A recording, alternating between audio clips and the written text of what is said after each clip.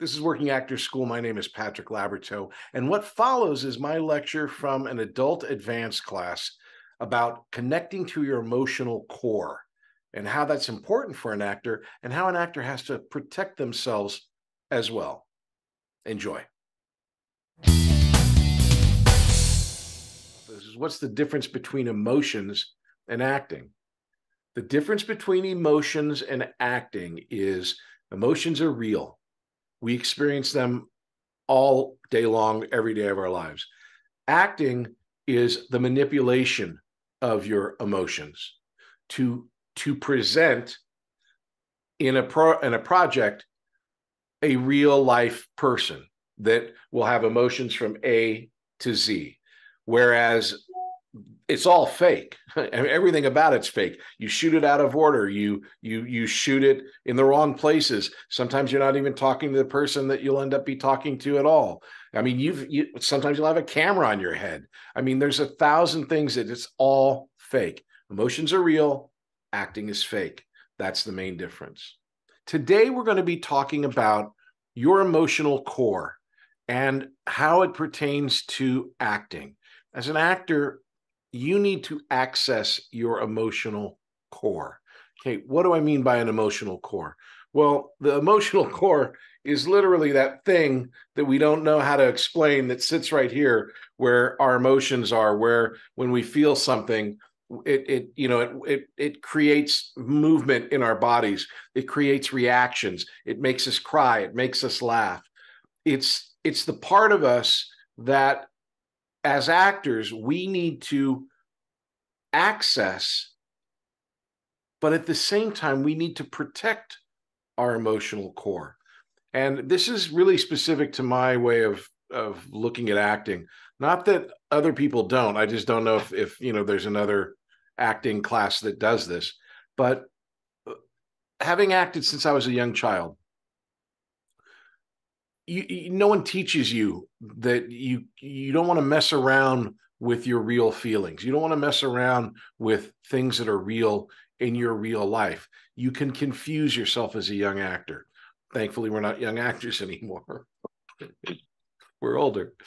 But what we want to do is we want to have a place where we can go to our emotional core to access an emotion, bring it out, use it for our scene, and then put it back and not have it affect us the rest of the day or the rest of the night.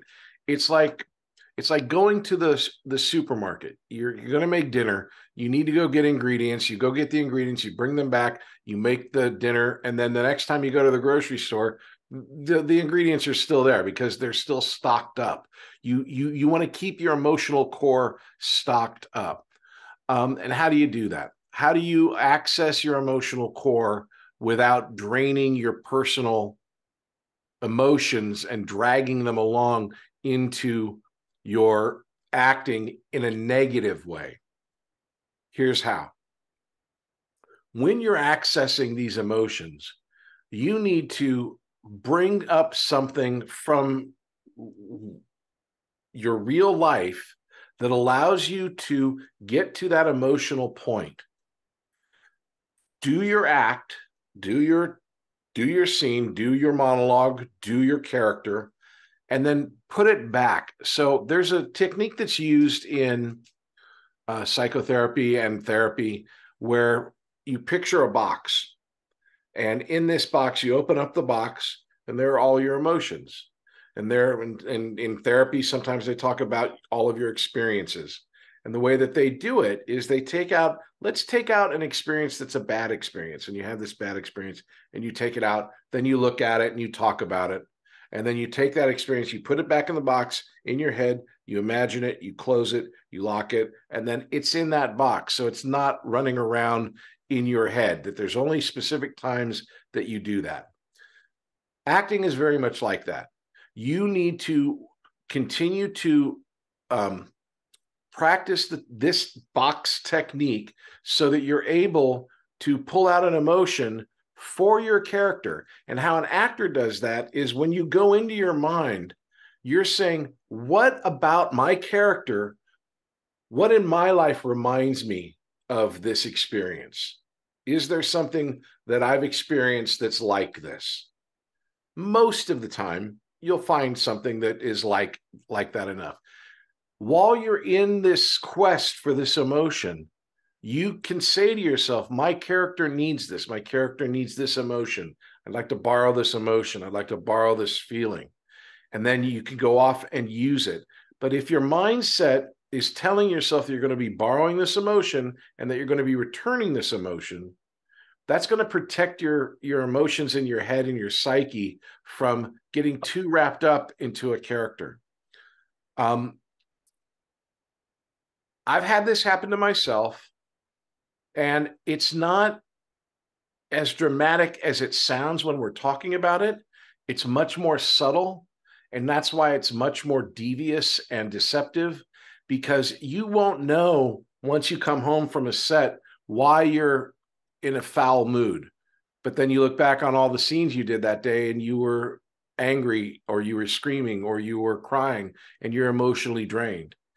It's not something like, oh my God, you're going to turn into a murderer and you're going to turn into Jack the Ripper and all of a sudden you're going to be killing people. No, it's not that. What it is if you're an actor that is allowing yourself to pull from your own emotions and play with them, your body physically won't know the difference. That's why you're able to cry. Okay? You're not crying because you're telling your, all right, tear ducts, let it loose. I'm crying. No, you don't cry from here. You cry from here. When you start the eyes water, you don't feel it here. You feel it here. You feel sad. You feel upset. And because of that, your body has let loose all these different, chemicals and hormones that we can't control.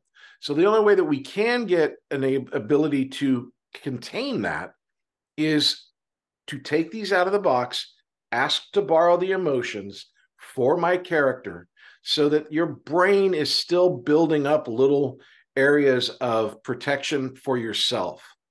That I'll tell you this quick story. I think I might have told you this before.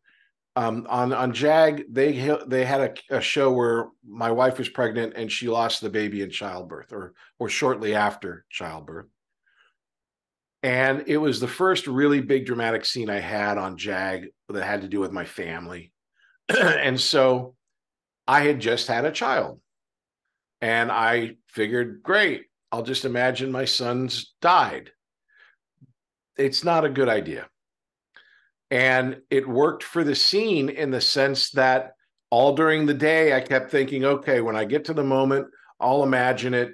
And I knew I was smart enough not to do it, like to practice, but I knew that that would trigger the emotion that I wanted. What I didn't know is that after we were shooting, and we did it, we only did the scene once, and it was with me and the guy that played the Admiral, John Jackson, who I absolutely love. He's my favorite person from that show. We're sitting outside the elevator in the scene, and I'm on a bench, and he goes, what's going on? And I explained to him, and I burst out crying. And they say cut, and I just kept crying because I had no control over this emotion that I had let out, because I'd pictured the thing that you cannot picture when you're a parent. And I learned my lesson really, really well. And he had to calm me down, because I felt guilty. I felt wrong. I felt dirty. I felt, I felt loss. All of these things for what? To make me cry on a TV show? I promised at that moment I'd never going to do anything like that again.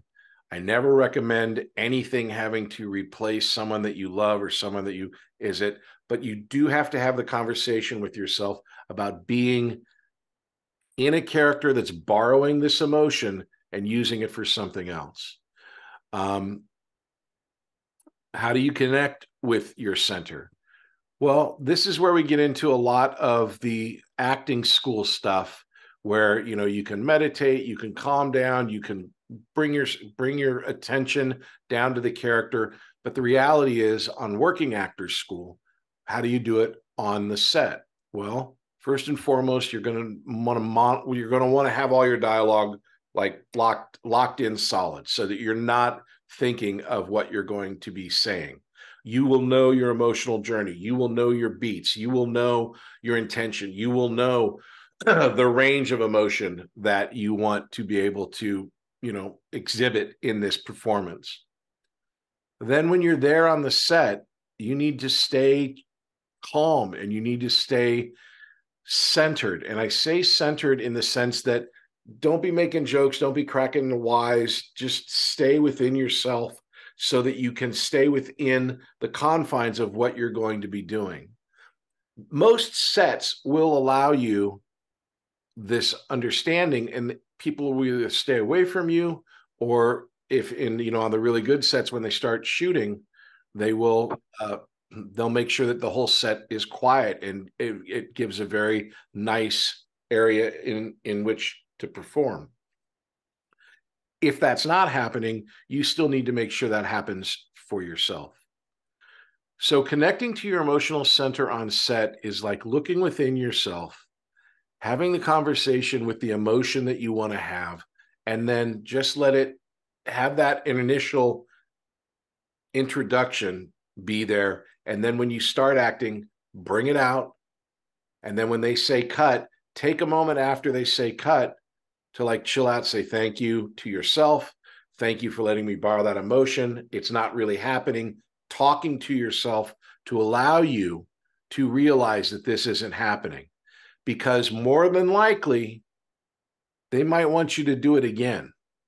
Then that means you got to start the whole process over, which is what you want. You have to start the process over, because who knows if the scene is something that most scenes don't start with crying and end with them cutting. It starts with you talking or having something and then finding something out. So you're going to have a range of emotions before you're going to have this big emotional event.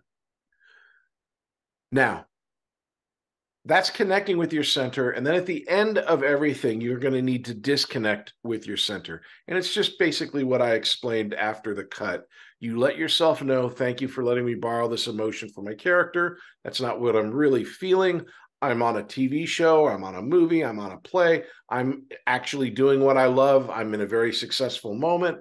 And talk to yourself in your head about these things. I know this is kind of highfalutin type of ephemeral talk. It's not really about how to memorize something, but it's very, very, very important if you're going to have a career that lasts more than a couple performances, because you can burn yourself out very, very easily. And if this happens to be a play, or if it happens to be a TV show where you're in a high stress or high emotional situation each episode, you're going to have to find a way in and out and still have a real life. Thanks for watching today. And if you liked what you saw, you can get into an online class at Working Actors School at workingactorsschool.com. Of course, you can like and subscribe here. That'll help the YouTube channel. But if you want to get one-on-one acting instruction online, Working Actors School is the place to do it. You don't have to live in Hollywood to train in Hollywood. So go to workingactorsschool.com and check out our classes. We got classes going on all the time.